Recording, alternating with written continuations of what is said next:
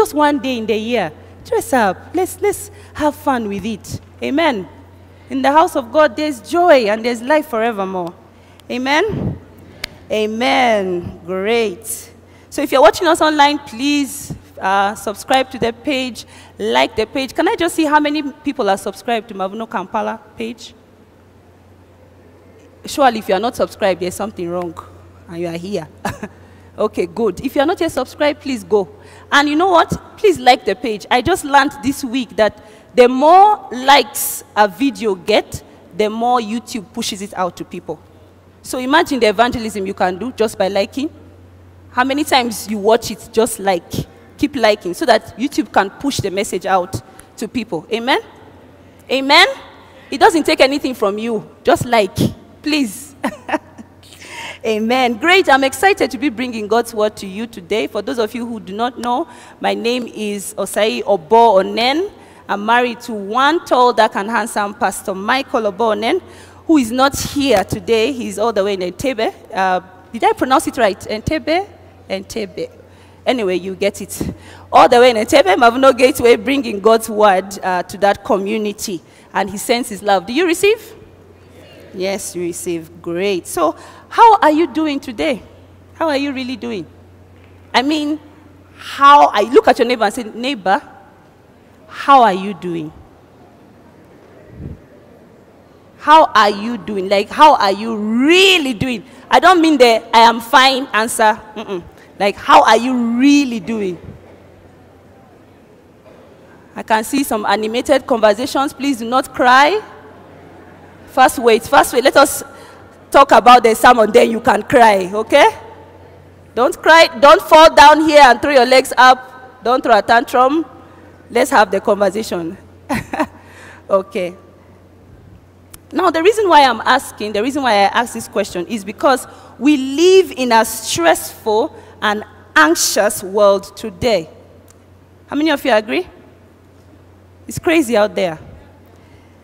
Now, although COVID-19 pandemic is past, like many Ugandans who don't want to wear masks, if you ask them why, they say, COVID is finished. Although COVID pandemic is past, but what it did was aggravate the situation at hand.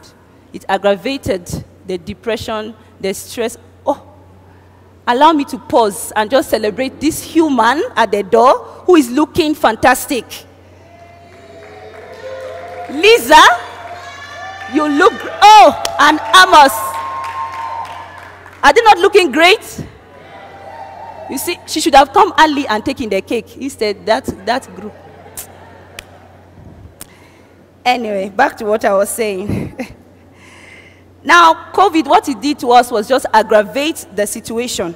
Many people reported symptoms of depression, of anxiety, and post-traumatic stress. Do you know, many people, especially young people, were left vulnerable to social isolation and disconnectedness, feeling feelings of anxiety, uncertainty, and loneliness, leading to behavioral problems. Now, for children and adults, many who were made to stay at home, and for Uganda, 2 years during this time, were at risk of abuse, at risk of neglect, great risk. And many women also experienced some form of violence or the other, either indirectly or directly. Coming to businesses, many people lost their jobs, many businesses were shut down, and when we thought it was all over, COVID is gone, what happened? The war in Ukraine brought on the cassava economy that we are all feeling right now. We can't buy bread anymore, we have to eat cassava. Wama, it is healthy for you, eat. Amen? And when we thought that the war was dying down and we're not hearing news of it anymore, what happened? Ebola. Ebola came in. Now, all this negative news that we have been getting has been fueling an emotional state of being, a negative emotional state of being. That's why in this series, we want to talk about how God's people should react or respond to all this that is happening around us. We want to find a way of getting well emotionally and mentally. That's why I asked the question, how are you really doing? Amen. Amen. Now, as we start off today, allow me to ask a bold question. Allow me to, make a bold statement that all of us suffer from some level of emotional or mental imbalance. Yes, all of us. So, in case you are there sitting down and looking all nice and dandy, there's a problem. All of us suffer from some form of mental or emotional imbalance. Now, why do I say this? Let's look at the definition by World Health Organization of what mental health is. Now, according to WHO, mental health, can I have it on the screen so that everybody can read with me? Mental health is a state of well-being in which the individual realizes his or her abilities, can cope with the normal stresses of life, can work productively and fruitfully, and is able to make a contribution to his or her community. Guys on the media team, please pay attention. Please put that on the screen. Again, mental health is a state of well-being in which the individual realizes his or her own abilities, can cope with the normal stresses of life, can work productively and fruitfully, and is able to make a contribution to his or her community. In other words, a healthy person is secure in who they are. They are not negatively affected by stress. They live fruitful lives and are a blessing to those around them. Look at your neighbor and say, are you okay? Based on what we have said, are you okay? What is the Luganda way of saying it? Only steady. Because I can't pronounce the other one, so allow me to say the one, only steady. Are you okay? Do they look okay? Or they look cross-eyed? After this definition, do they look cross-eyed? Wow. Well, if this is true, that level of well-being, where there was no stress, there was no anxiety, only existed in the Garden of Eden. Only. That's the only place that it existed. Zero stress. Everything worked just right. The price for food was just, in fact, there was no price. It was free. There was enough sunshine, so you didn't need yaka. There was enough fresh air, so you didn't need to breathe in other people's flu. No disease, no stress. Let's go to Genesis chapter 1, verse 26 to 31. I hope you came with your Bibles. As much as you're looking beautiful and on point, I hope you remembered your Bibles. So Genesis chapter 1, verse 26 to 31. Track with me. I'm going to be using the Message Bible so that it settles properly. God spoke, let us make human beings in our image, make them reflect in our nature, so they can be responsible for the fish in the sea, the birds in the air, the cattle, and yes, earth itself, and every animal that moves on the face of the earth. Let's continue together. God created. Look at the screen.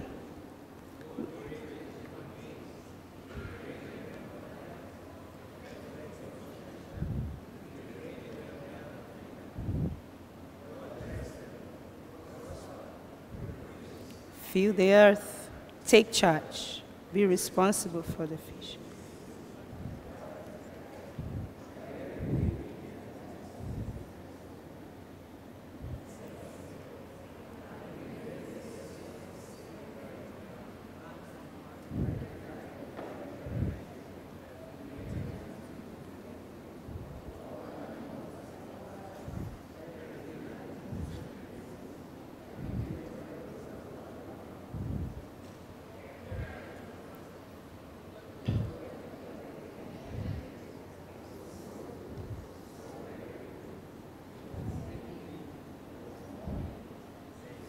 Thank you for the reading of your word, O God.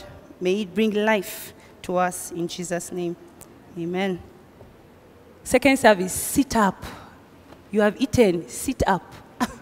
Sit up and read God's word with power. So what an amazing statement that was. What an amazing statement. That God made humans to be God-like. Imagine as you are seated there, you are God-like. Look at your neighbor. Do they look like God? Or they look like their grandparents?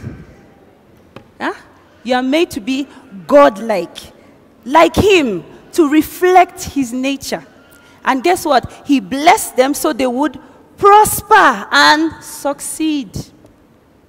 Chapter 2 continues to tell us that he gave them a fertile land, teeming with vegetation, all fruits of life. The mountains were beautiful with greenery. You get a sense that there was no disease. There was no sickness. There was no WhatsApp where people are sending you messages and disturbing your life. There was no landlord calling you for rent. It was peaceful.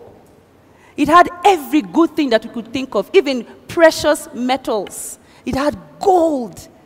It had rivers that were, watering it and making it flourish. It had life. It was a delightful place. No stress. In fact, the meaning of Eden is a delightful place, a paradise, a state of innocence, bliss, ultimate happiness. Just listening to this, wouldn't you want Eden? Huh? Don't you want Eden? Where you just enjoy peace. No wonder God said it was good. So good. The Message Bible says so good, so very good. The truth is, as human beings, we are created to reflect the nature of God. We are created for paradise, for bliss. Now, let me make it practical. Have you ever been window shopping? Ladies, don't look at me like that. You go window shopping every time on your phones, looking for shoes and bags. That is what? Phone shopping. But you're not buying, so you're just looking. Window shopping does not mean that you are buying. Some of us, you go window shopping, they abuse you, you carry yourself and you live there. After all, you're not buying, nobody can tie anything on you. Have you ever been window shopping and then you find something that you really like? That feeling, you know that feeling? That feeling of, oh, this is beautiful. Huh? That feeling right there, that's the one. We were created for the majestic. We were created for good things, not for hustle. This one of waking up on Monday morning and crying that it is Monday. I don't want to go to work. We were created for enjoyment.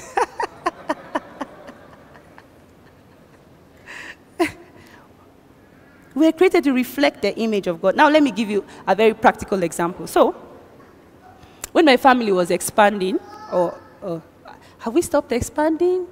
I don't know. God might be in the business of another baby, but I don't know. Anyway, so when my family was expanding,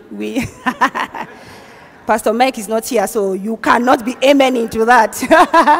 So when my family was expanding, we started going house hunting or window shopping for houses.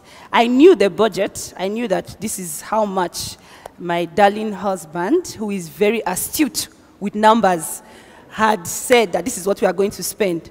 But I will still carry myself to some high-rise areas anyway, just to see. There's no harm in seeing. There's no harm. After all, you don't pay for seeing, so you go and see. So I went one of those days, and I found myself in this, gated community. Guys, just approaching the gate alone, the feeling I got was, I want. The askari asked me questions like I was going for an exam.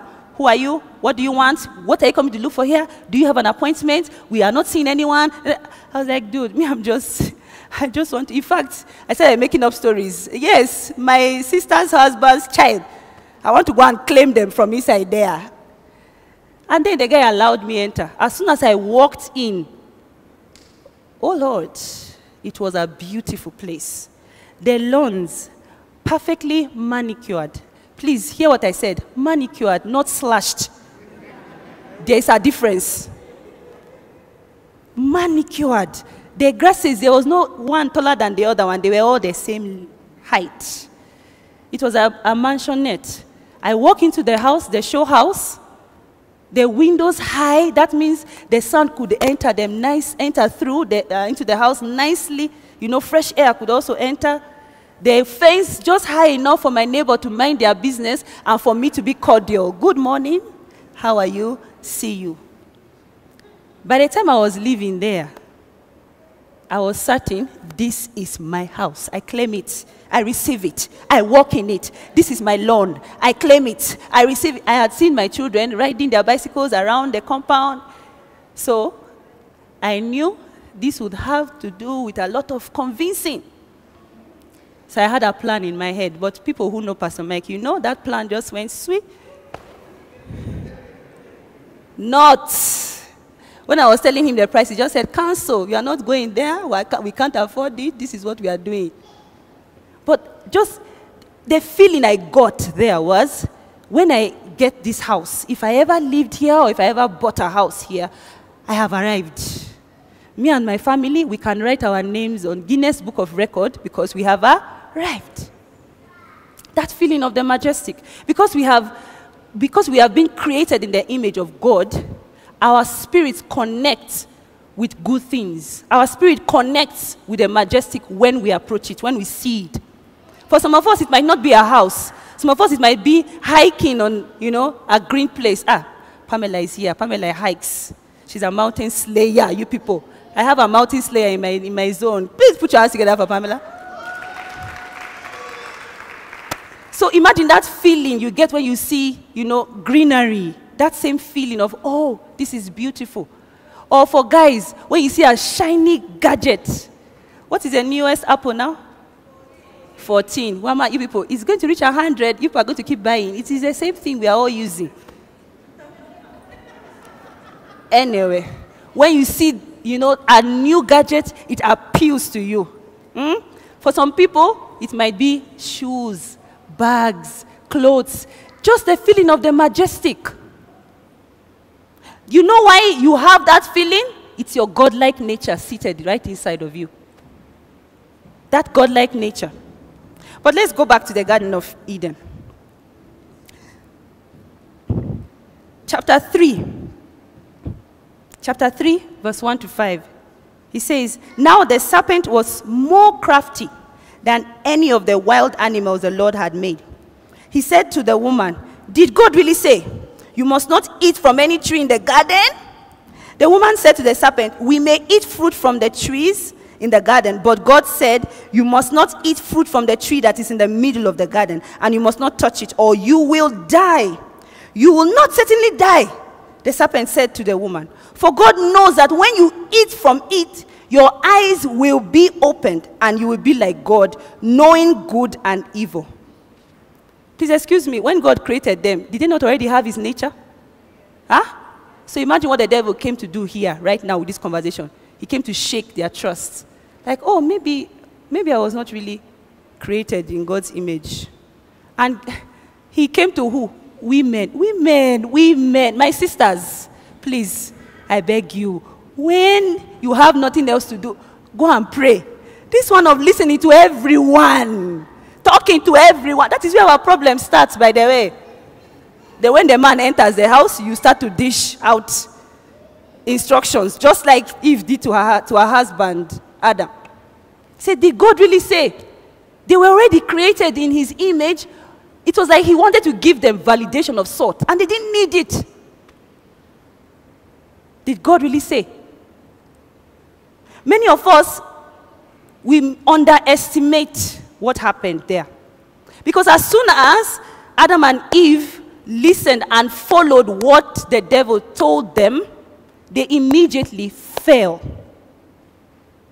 And this falling, it was not just a trip. Oh, I walked on a stone and I tripped. Many people say, oh, we have kids in the house who can understand. No, okay. Some people say they had sex. They ate the forbidden fruit. Trust me, the devil is too smart for that. Too smart. Too smart. Instead, he devised a way to make them rebel, to make them disobey, to make them not trust God, to move their trust from God, Abba Father, the creator of the heaven and earth, in whose image that they were formed. He wanted them to remove that attention from God and focus it on something else. And what he was wheeling them into was a worship of self. Did God really say? It's a lie. It's a lie.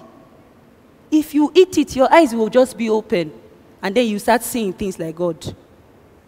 The devil wanted something that God had given them. A precious gift that God has given them. Which was what? Rulership. Remember in chapter 1? He said, take dominion, rule the earth. What he came to do was steal that rulership from them. And also to remove them from the covenant relationship that they had with God. To worship of something else. Worship of self. Amen. Look at your neighbor and say, "Uri, steady." So he came to deceive them into submitting their rulership and dominion to him. Their object of worship moved from God and moved to self. And that is what the devil was after and is still after today. It has not changed. The tactics has not changed. It has just covered up itself in a way that you might not recognize it.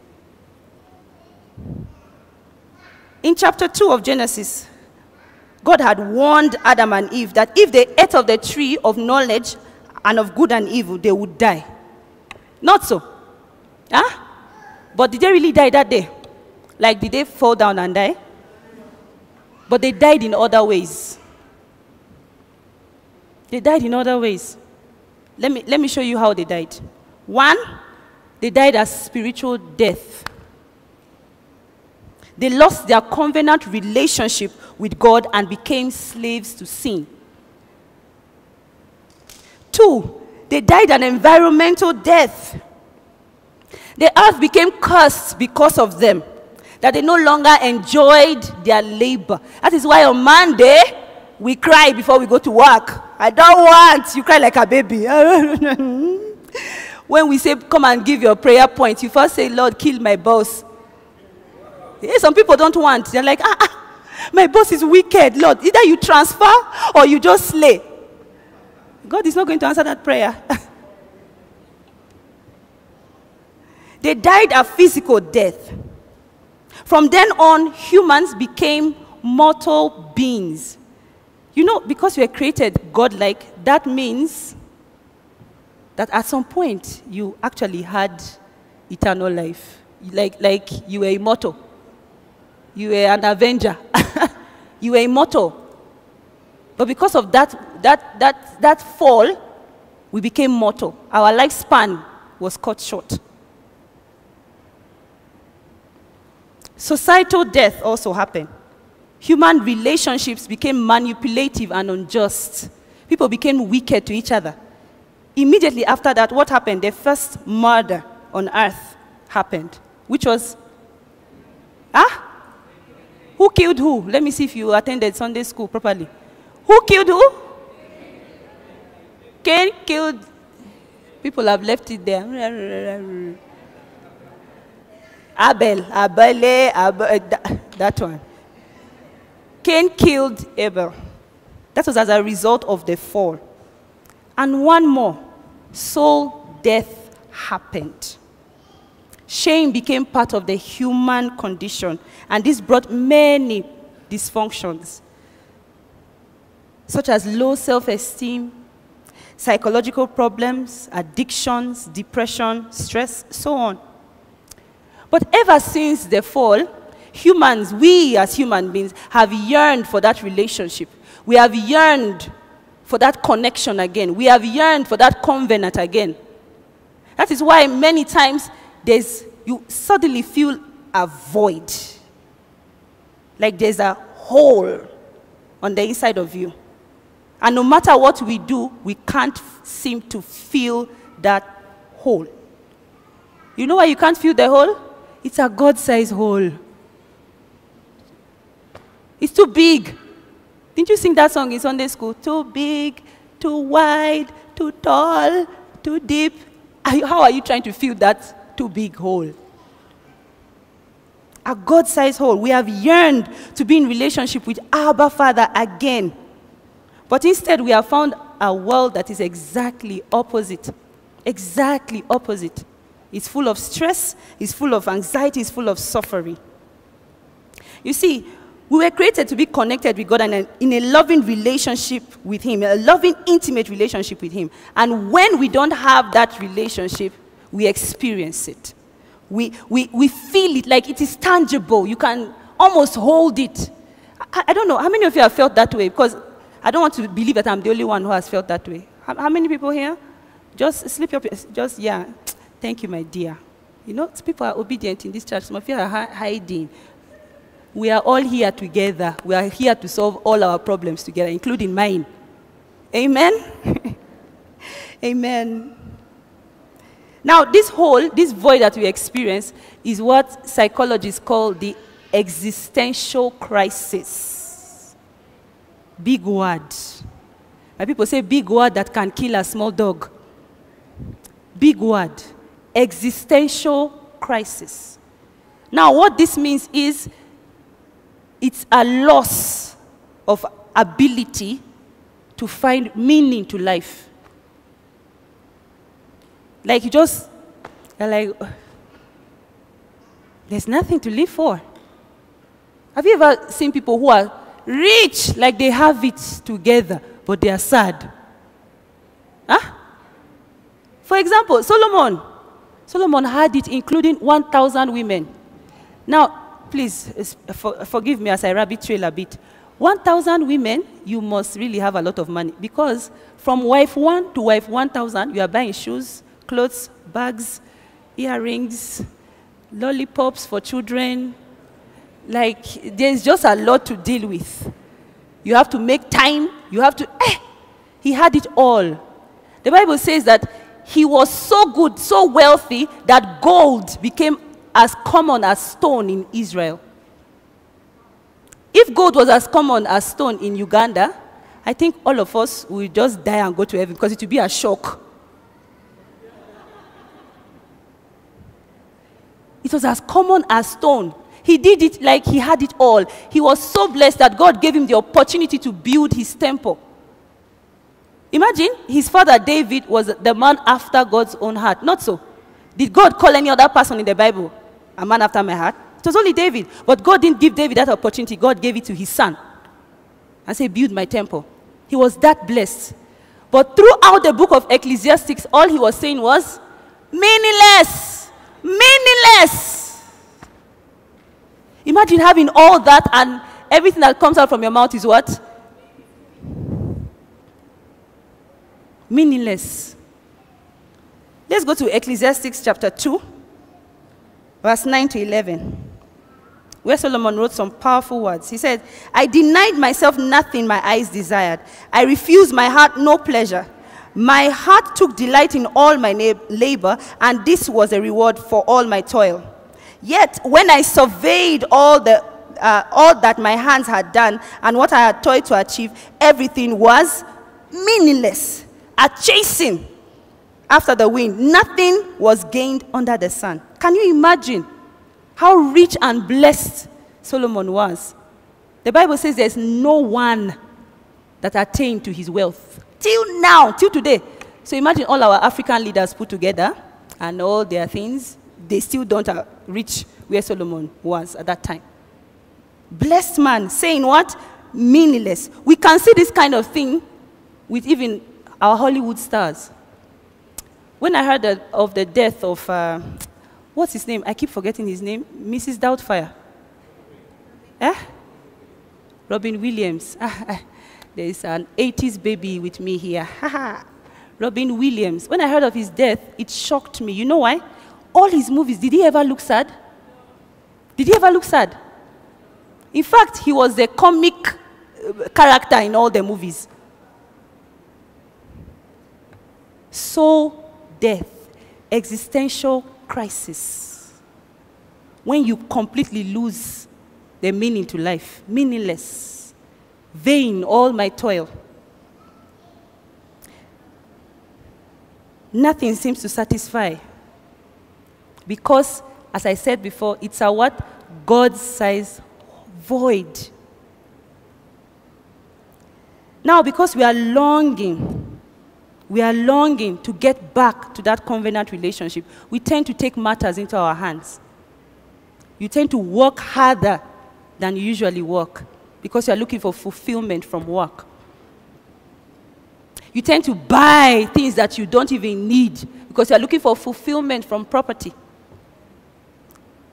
You tend to gather around yourself friends that you might not even need because you are looking for what? Validation. You are looking for somebody to tell you, oh, you look nice today. While I was preparing for this sermon, I stumbled on something, and the Holy Spirit has just brought it to mind. There was this Nigerian guy who was a scammist. What is the word? Who scams. Internet fraud. That guy was rich. His name was Hush Puppy. He was rich, like rich. Hush Puppy was rich.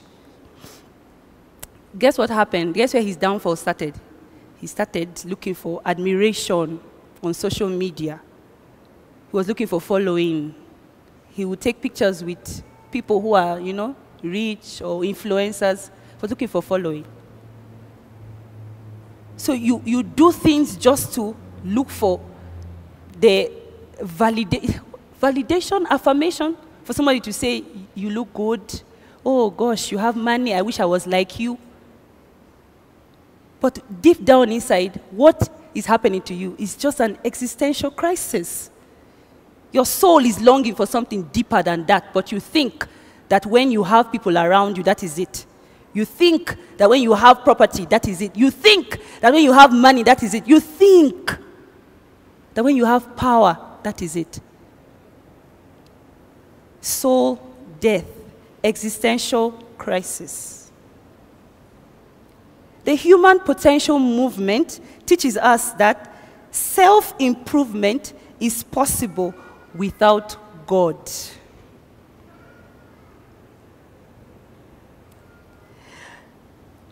We are encouraged to avoid people with negative energy. Have you heard of those people who be like, no, please, positive energy. Me, I'm about that vibe. Please, good things only. Have you heard those people? Huh? I'm not about the hard life. Me, I only want positive vibes around me. In fact, I have a relative who, all she says is positive vibes only, please. Positive vibes. I'm like, chick, seriously. So the rest of us, we are what? -1. The New Age movement teaches us that we can experience love and light through personal transformation and healing. It means that you can be you. It means that you can heal yourself. It means that you can be your own person. Does it sound bad? Like if you had this, somebody saying, just do you, it's okay. Does it sound off? Second service, does it sound off? It doesn't, eh? It doesn't. You can be like, yeah, just do you. But guess where the problem is in that statement? Just do you, focusing on yourself without God. That's what the problem is. How many of you have seen this cartoon, Turning Red? Second service, you people, be real. Yes, thumbs up. Do you know the song that is in that cartoon? By the way, I listened to the words again and I was like, wait a minute. The song, I did it on my own. You know what? Let's empty Mavuno Kids and bring them here. They know that song properly. They will sing it. It says, you went for it. You went for it. You went for it. Something. And baby, you got it. You did it on your own. That, the bridge says, that bag, oh yeah. The shoes, oh yeah. You want it, you got it. You want it, you got it. When I properly listened to it, I was like, wait, so where is God in that statement? Like, where is God in that statement? And this is what our kids are watching, by the way. Where's God? Turning red, yeah. Don't go and look for it. Now I'm seeing people's eyes are like, Google, Netflix. Don't go and look for it. But where's God in that statement? My son started singing it the other day, and I told him, my friend, I rebuke that song in this house. You will not sing it here. And he was like, but mommy, why? I said, did you hear God in it? In fact, do you people sing it in Sunday school? He said, no. I said, then that is the end of the song. No more. Doctor Strange. Who has seen Doctor Strange? I'm going to be giving examples. You better be real. Have you seen the amount of hands are raising up? People in this section, they be feeling holier than thou. It's okay. All of us are responsible for the death of Jesus. Doctor Strange. Have you seen the amount of witchcraft in that movie? Like, if you have not seen, then I don't know. Maybe you need to see the people from my village before you believe. Have you seen the amount of self-help that is in that movie? And that is what we are being taught. And it has slowly seeped into our systems. It has slowly seeped into our doctrine. Self-help, the worship of self, no more God. The devil has so manipulated us and given these people enough budget to push their agenda. Enough budget. You think those movies coming out of Hollywood, it is your Ugandan shillings? No, my dear. There's budget pushing it, and we are accepting it. We are welcoming it into our society, even into our homes. And there's a problem. There's a problem. Those things are pushing for self-help, worship of self. Religions that we are practicing today, Eastern religions, things like yoga. They're like, no, it's for meditation. Ha ha ha. Shock on you. When you open yourself to those kind of things, what you are doing is subscribing to that religion. You can't remove a practice from the source. You can't. It's like taking Christ and separating it and saying Christianity is different, Christ is different. Is that possible? Huh? You guys answer me, is that possible? So how do you think that you can take yoga out of Hinduism and say it is what? I am just meditating. I'm calming myself down. You are subscribing to that God. That's what you're doing. Allow me to be free. Allow me to be vulnerable to you. And allow me to talk to you as your pastor. When you do things like that, you are subscribing to that God. There's no shortcoming, shortcuts around it. Oh no, I just meditated and it's okay. In fact, while I was meditating, I was saying, Jesus.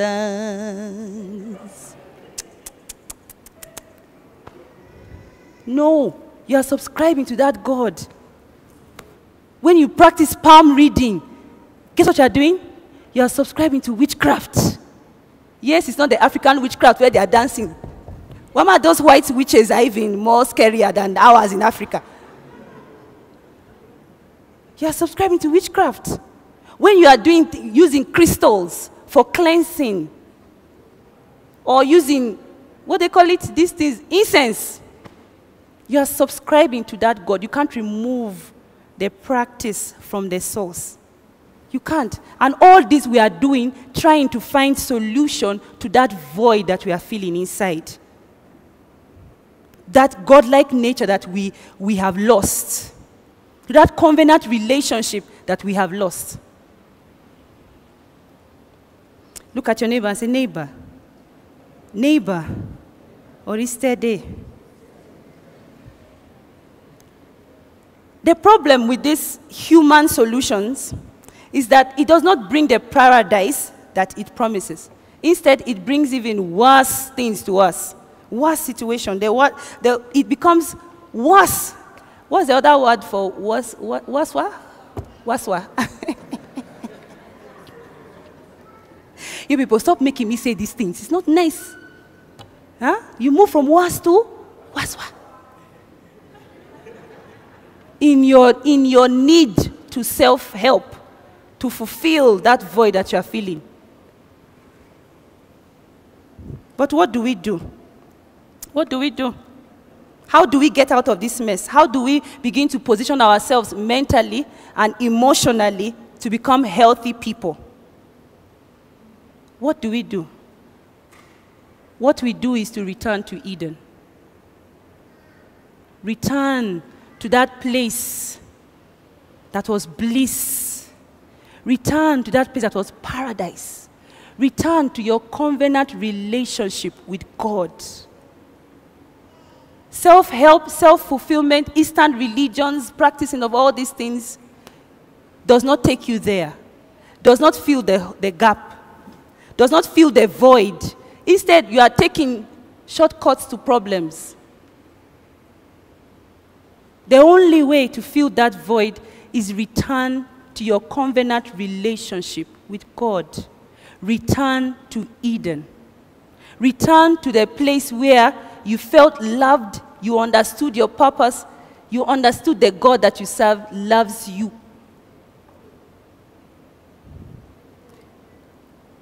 I'm going to be telling us ways in which we can return. And I will say it in ABC. Look at your neighbor and say ABC. ABC. A means to acknowledge. Acknowledge. Acknowledge your independence. Acknowledge that you have moved away from God. Acknowledge that you have practiced self-help and as a result, self-worship. Acknowledge your sin.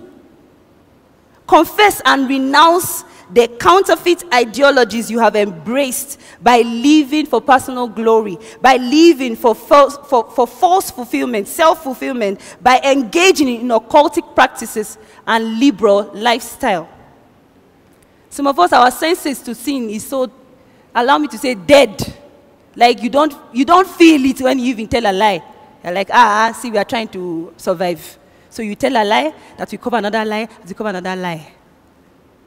My dad always used to say that a liar is a thief is a murderer. And one day, that person who has done these things will marry a witch. Nigerians and their parables. Confess in the ways where you have walked away from God. Confess ways where you have taken on your own problems and solved it yourself, where you have not sought God. Confess. Confess. Come clean. God is not asking for anything. He's not asking for any price. He's not asking for your money. He's not asking for anything. Because he has already given everything for you. The greatest price anybody could have given for our sin was that sacrifice on the cross. And God already did it for us. So what he's saying now is, come, confess, repent. Capish, finished, that's all. Come, confess, repent. So A is what? Acknowledge your independence. Acknowledge your sin. Amen? Take that step and say, Lord, that is me. I have been working for self-fulfillment. I have been striving to make my name be on the board at work. Those things, do they look like that? Do they sound like they're bad? They're not. But what are you doing? You are engaging in self-help. So confess today. Confess. B is what? Believe. I said ABC. B is what? Believe. Believe. We reorient ourselves towards God by believing that He is the one true God. Here we are saying that God, you are my source and you are my salvation. Hebrews 11 says, and without faith, it is impossible to please God, because anyone who comes to Him must believe that He exists, and He rewards those who earnestly seek Him. At the heart of all our emotional struggles, and at the heart of every new religion that is born, is these two questions. Does God exist? And if He exists, does He care? How many of us have found ourselves in situations like that when you're asking, seriously, God, are you there? Are you watching these things happen to me? I have found myself there when I was dark and in a state of depression. I kept asking, God, are you truly there? And you say you care about me. Like, are you there? But the moment you are able to answer this question, is God there? You get into a state of mind where you now understand and believe that there's a God that lives and breathes, and his name is not Osai. His name is not Kathy. His name is not Sam Barnabas Aliko. Neither is his name Rita Isiko. That he's alive and well, and that he cares for you. When you answer that question, you stop doing all the running around that you are doing. Life becomes a bit easier for you. Not even a bit, a lot more easier for you. Because you don't have to stress anymore. You know that God is in control. You will know that God is what? He's in control. And no matter where I run to, no matter what I do, because he exists, he cares for me. He loves me. Yes, things might not be working out just the way I want them right now, but I know that it's going to work out for my good. Amen? He says, draw nigh unto me as I draw nigh unto you. Somebody who does not exist, will he say, draw nigh unto me? Huh? He says, I'm an ever-present help in time of need. Somebody who does not exist, will he say, I'm an ever-present help? That means that if you so as much called on him right now, he will answer you. If you called him into your situation, he will answer you. So why do we keep running around and trying to solve our own problems? You know why? Because we are still stuck at the question, does God exist? Does he love me? But I'm here to tell you today that what? He exists. And he what? Loves you. He loves you with an everlasting love that he gave the greatest price that anybody could ever give, the sacrifice of his son. Amen. Amen. You know, there are studies that have shown that faith followers have a better response to stress. Huh? Do you understand what I've just said? Or should I can't say it in Luganda, I'm sorry. Faith followers, people who believe in God, people who believe in something, they are better equipped to deal with stress. For example, if you came here crying, I'm so stressed, the next thing is pray for, and you'll be prayed for. And when you are prayed for, don't you feel lighter a bit? Yeah? So you are better equipped. Now imagine people who do not have faith, who do not know God. Imagine those people, how they deal with stress. Do you think it's an easy life for them out there? Huh? You guys, second service, you will answer. Wake up. Wake up. Look at your neighbor. Say, neighbor, Pastor Sai is talking to you. Wake up. So people who have a certain faith, people who know their God, they can handle stress. They can handle stress. They can handle stress. And because they can handle stress, now you have taken me off my track, that person behind there.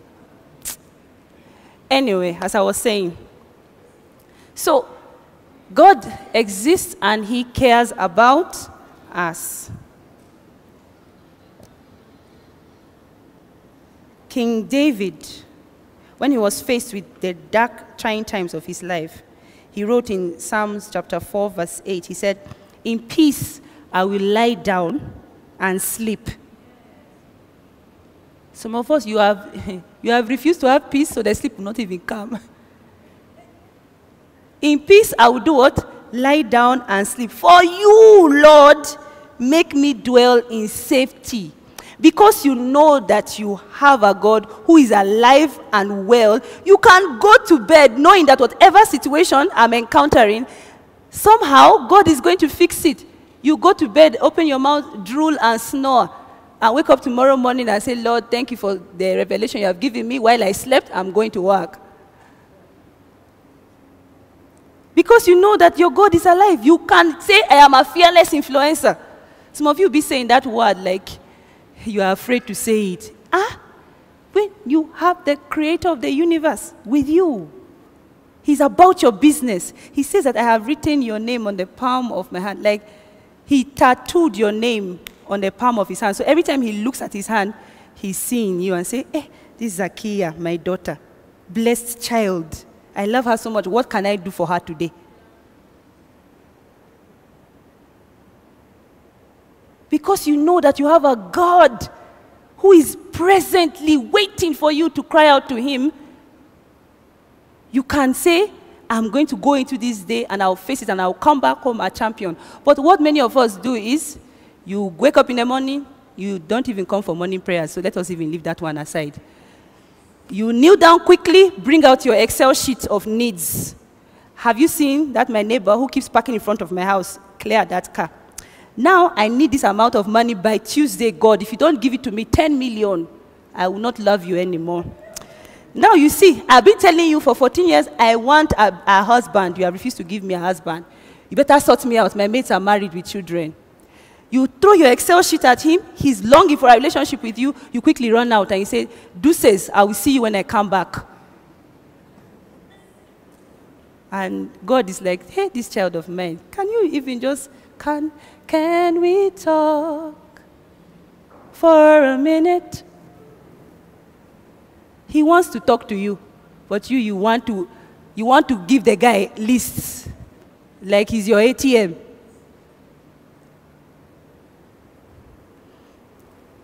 He loves us, people. God truly loves us. He exists and he cares.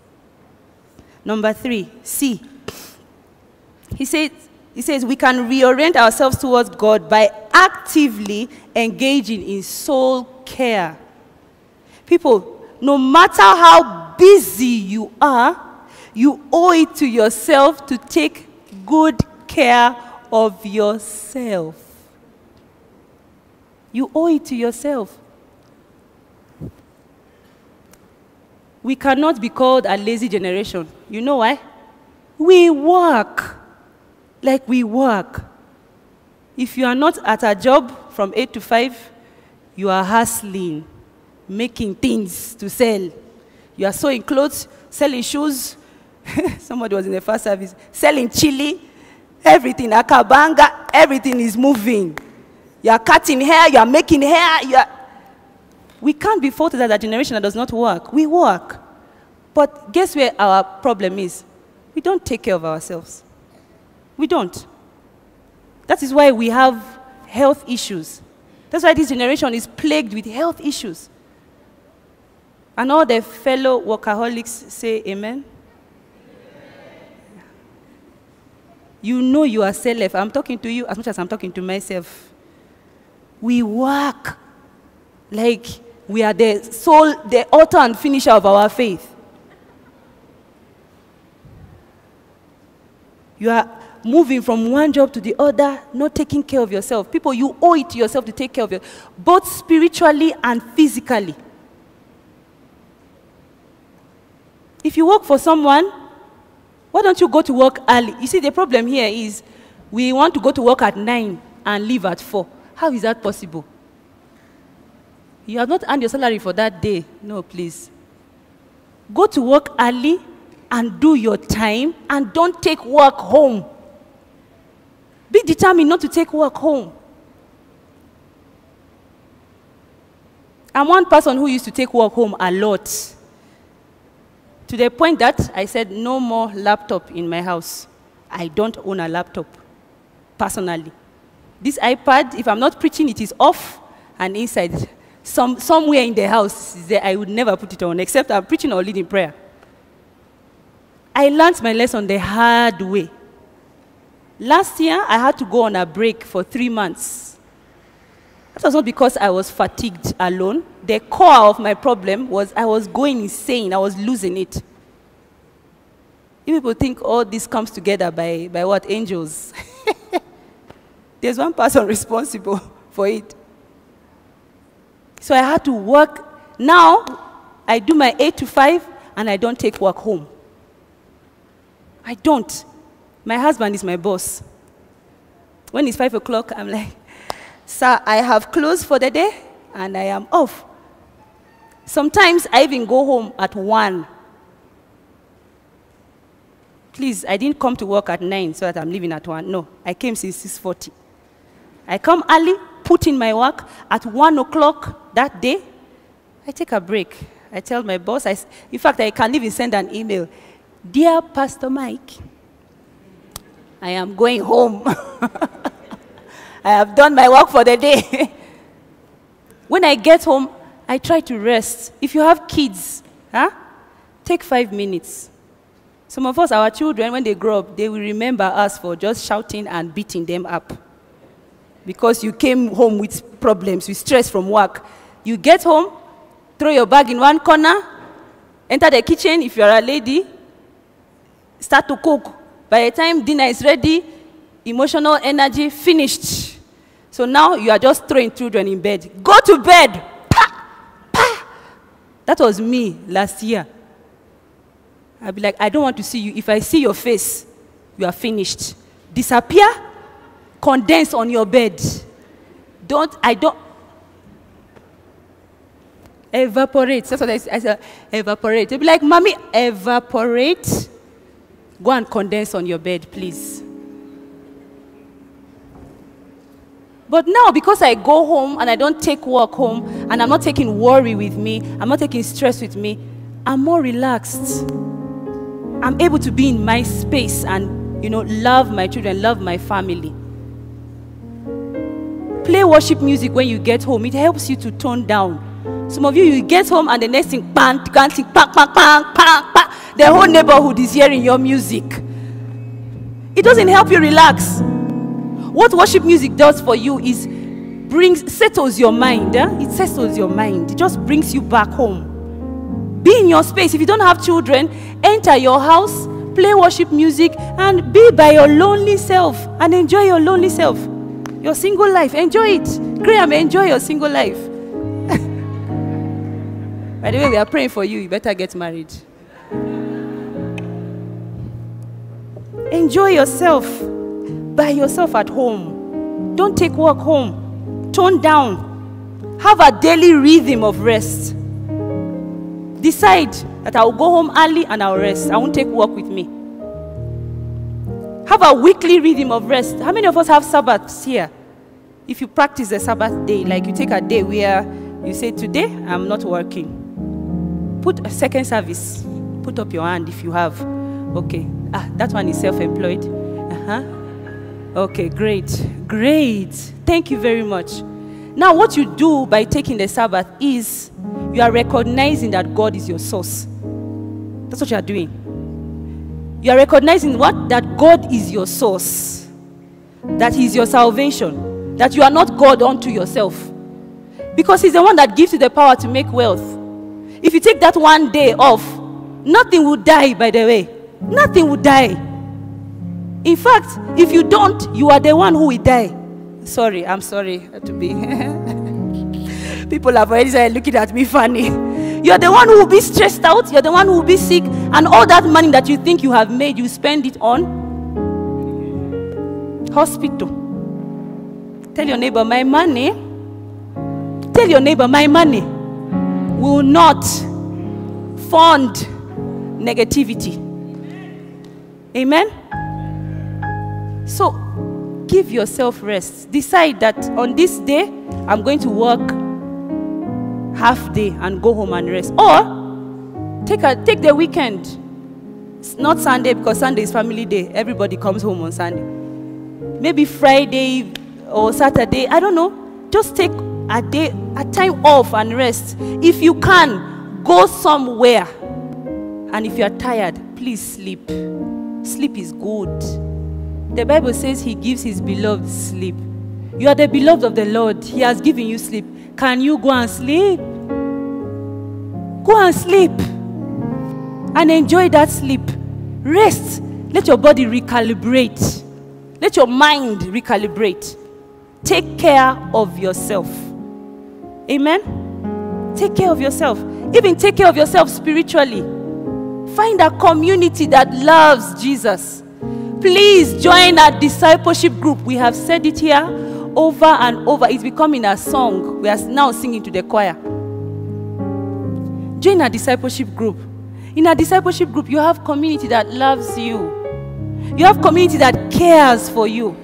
You have communities that you can say, guys, I'm not feeling good today, and they're able to support you. But what is your problem? You want to do bad all by yourself.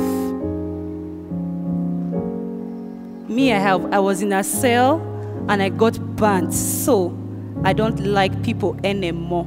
Me, I love Jesus, but his children I don't like. Who told you that there's anything as a private Christian?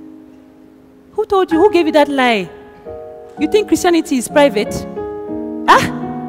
It is not, my friend. Shock. Christianity is not private. You cannot be a private Christian and survive. In fact, the Bible says the devil is a what? Roaring lion looking for who to what? Devour. So you by yourself, imagine you are just there dangling like bait. Then he'll first send his small demons at you of headache. Then you'll be like, headache, these migraines are not going. Pastor, pray for me. No, go and join a discipleship group. Your headache will go. I'm always sick. I always have the flu. Go and join a discipleship group. There they will even tell you, boiled ginger, lemon, honey. Somebody will give you a solution.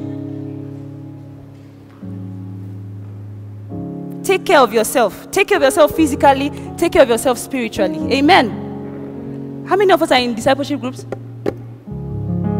Oh, nice. If you are not in one, I beg you, after this sermon, be a practitioner of the word. Sign up for one. Let us stop praying for headache. Let us pray for bigger things. 10 million, projects, businesses. That is where we want to be praying. We are taking over Uganda. That's a prayer, not pray for me. I have a headache. I have malaria. If you're in a discipleship group, somebody will help you drain the water around your house so that mosquitoes stop living there.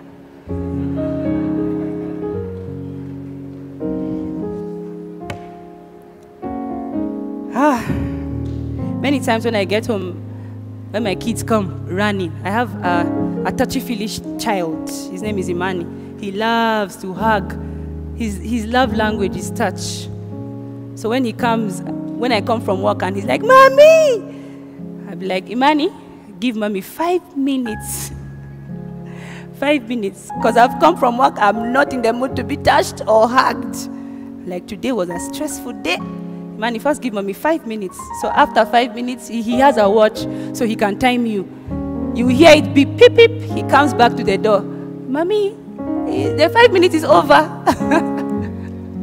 But imagine I have now settled in. I can hug him, love on him, kiss him, play with him. Don't be remembered as that parent who just chap at me the whole time. Some of us have horrible memories of our parents. It was chapper or yelling. Yelling. Have you brushed your teeth? Yes. Open it.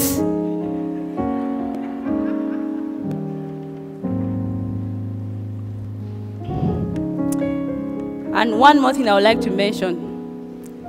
People, exercise. Now I'm talking to myself as well. Exercise. Some of us don't like to exercise. You cannot run around your building to save your life. They say run. You rather die than run. That is me, by the way. In fact, just kill me instead of going for that jog. I can't. We are many. We shall create a WhatsApp group. No exercise. Jesus is our Savior. Exercise. Exercise releases feel-good hormones. And you feel fresh. I was joking in the first service. Rita Sion Fitness, used to come to work and exercise us. She was exercising us by force. You people would just be crying. Rita is like, raise your leg. We're like, oh.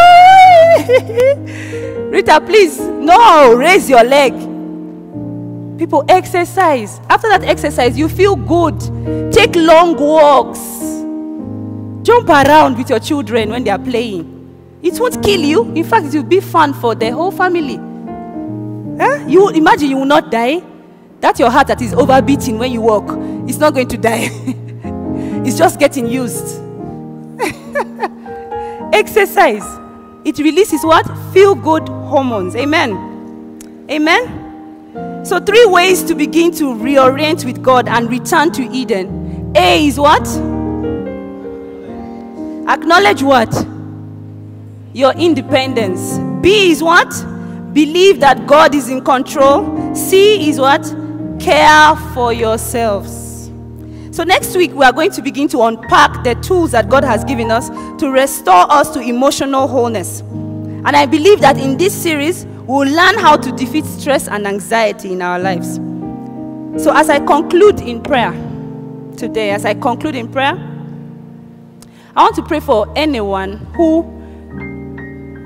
is either you don't know Jesus or you have fallen out of your relationship with Jesus. All heads bowed and eyes closed. Maybe you have fallen out of a relationship with Jesus. You sought to self-help. You sought to fulfill your own needs with your own strength. You have engaged in the Eastern religions of yoga, of astrology, of palm readings, and all that. If you are here, I would like to pray with you. You want to rededicate your life to Christ, or you want to come into a loving relationship with Christ for the first time. If you are here, while heads are bowed and eyes are closed, please put up your hand. I'll see you and we'll pray together. And if you are online, please just send a message to the Mavuno Uganda family number and say that you have just received Christ as your Lord and Savior, and there'll be somebody to pray with you. Is there anyone like that here? Okay. Albeit, we shall pray together. I want us to repeat these words with me. Say, Dear Lord Jesus. Come on, second service, open your mouth and say, Dear Lord Jesus, I confess that I have lived life under my own terms and not looked to you as the one who is my source of life.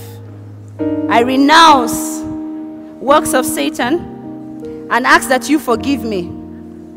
I now choose to surrender my life to you and commit to serving you only. I invite you to come into my life and take over as Lord and Savior over my life. In Jesus' name, amen. Amen. Great. If you have just said that prayer, thank you for recommitting your life to Christ. Amen. And the next prayer I would like to pray is for people who are stressed and anxious. You are stressed and anxious, and I'm going to ask you to do a bold thing today and just stand up. You are stressed at work, you are stressed at home, you are stressed by your extended family, you are anxious of tomorrow, you don't know what it holds, you don't know where to go, you might be seeking help. If you are the one, just stand up. By the way, we are all in this together. I am standing. Imagine I'm standing. Don't be shy. This is a family where we bring our needs together to God, and He hears us. Father, I just commit these ones into your hands. I thank you that you have given us a peace that passes all human understanding. And right now, I ask for that peace to settle over these ones. I pray, Lord God, that if it is a work situation, that you will give them revelation on what to do, how to go about doing it, so that they will receive relief to the glory of your name. I pray, Holy Spirit, that you will wade into this situation and bring about peace and bring about a settlement like never before. I pray, Almighty King, that even as they go about their week, that they will begin to experience that peace. They will experience that wholeness. They will experience that overwhelming love that comes from knowing that you are alive and that you care for us. I pray all these things, believing and trusting in Jesus' mighty and matchless name we pray. And all God's people say, amen. Amen. Put your hands together for Jesus. So I'm going to ask us all to rise up. Today we're going to take a communion. I want us to take a communion in remembrance of Christ, but also as a commitment to Him, a commitment to a covenant relationship with Christ again. Amen. Are you ready for that? Huh? Thank you. Okay, can I ask the communion stewards, as we did in the first service, grab a tray. I I need hands. Where are my DG leaders? Please come forward. Come forward and move it quickly. As you receive the communion, please do not eat. I know that you have eaten. So don't grab it and eat quickly. Just wait for the prayers to be said. Move it in. Quickly. We are doing this to reconnect and recommit to a covenant relationship with Abba Father, God the Father.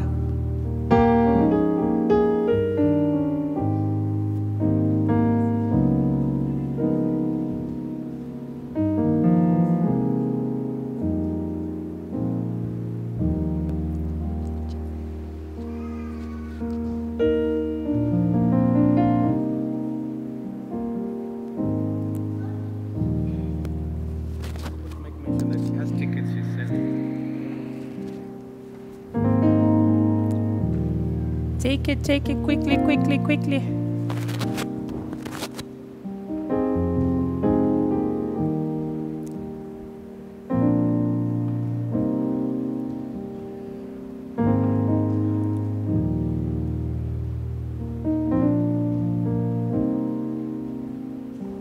There's no such thing as a private Christian. We're doing this together as a family. Great. Please lift it up. Lord, I thank you for these elements that we hold before us right now, before you. Oh God, it ceases to be ordinary, but it becomes the body and the flesh of our God and the blood of our Lord and Savior Jesus Christ. We take this in remembrance of you. We take this also as a recommitment to you, entering into a covenant relationship with you. And as we do this to the glory and the honor of your name. For in Jesus' name we have prayed. Do not yet eat it. Wait. I want us to say this prayer together before we take it. Media team, I need my prayer up. Great. So we're going to say this prayer together, and at the end of it, we eat of the bread and drink of the blood. Amen? Okay. 1, 2, go. Dear Jesus, I confess I have not lived. Loudly.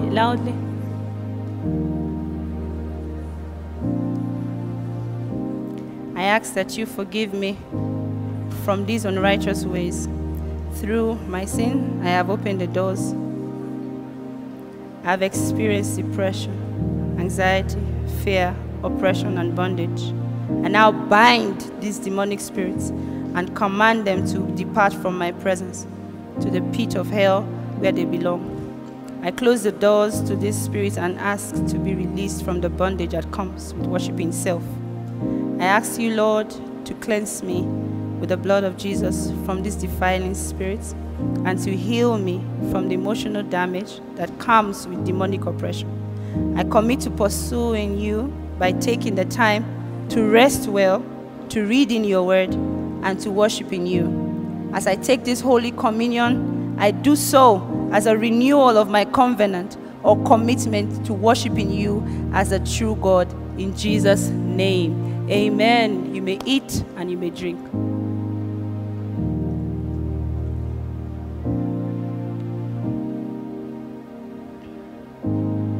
Well done. Well done. Put your hands together for yourselves. Come on, clap for yourselves and clap for Jesus.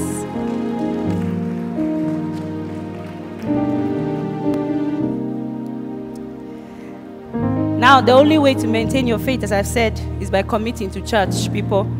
This is not the time to disappear from the community of faith. Commit to church, remain in church, don't disappear. Mama, Jackie, don't disappear. Amen. Amen. God will fight for you. Amen. God will fight for you and you will hold your peace. But imagine, he will fight for you if you are committed to his body.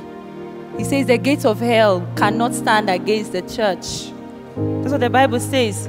I will build my church and the gates of hell will not stand against it. So imagine God is committed to the church. So don't disappear. Amen? Amen. Great. So next week, we're talking about emotional well-being at the workplace. We shall be examining the forces that contribute towards toxic work environments and what to do about it. As I take out, we shall be praying over your business, over your workplace. So please, some of you are looking and saying, hey, has Mavuno become that church? Yes, we have become that church. Bring your business certificate, employment letters. We are going to Shababa and pray over them. Amen? So next week, don't come for looking good. Invite somebody and come with your business certificates, employment letters, school certificates, those things that you call it your workspace. If it is a pen, your favorite pen that you write with at work, bring it. We are praying on it. Okay? Okay, people? Great. Let me bless you as you go. In the meantime, tomorrow morning, please find yourself in prayers. Okay? As I said, we are tired of praying for headache. Come. Let us pray together for big things. Find yourself in prayers, 4:30 a.m. And Zacchaeus concert is coming up. Please buy a ticket right at the back. On the 15th is our concert. Now, stretch forth your hand and let me bless you. Lord, I thank you for your sons and your daughters right here. I want to speak a blessing over everything that concerns them this week. Lord God, I pray that in their going out and in their coming in, they will experience you. That, Lord, no more will they have emotional baggage, but they will be called blessed of the Lord. They will say of a truth, I am the one God has shown mercy. That this week, oh God, they shall experience so much health and so much wellness that their mouths will not be even big enough to say it. Lord, I speak over their households, that it is protected. I speak over their cars, everything that belongs to them, their family members, their children, even their maids, everything that concerns them is blessed in the name of Jesus Christ. Thank you, oh God, that you will bring us together again tomorrow morning for prayers as we adore and worship you to the glory and honor of your name. For in Jesus' name we have prayed, and all God's people say, Amen. Look at your neighbor, give them a high five and say, may the grace.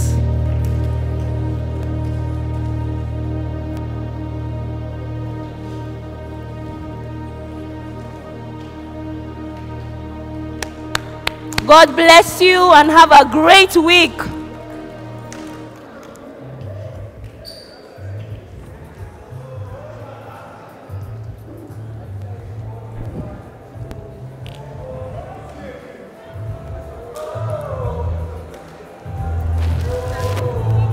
You are welcome.